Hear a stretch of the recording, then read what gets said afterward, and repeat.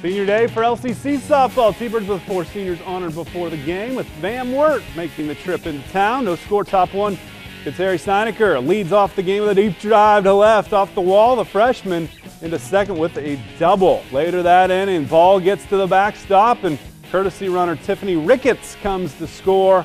1-0 Cougs. They're just getting started. Runner on third for Brooke Brown. She hits the sac fly to left. Emily Bayer slides in safely.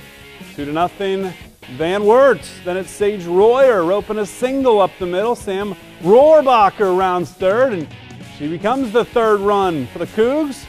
Still in the first, visitors now in front 4-0. Meredith Adams drives one into the gap in right center. Ground rule double. 2 more runs score.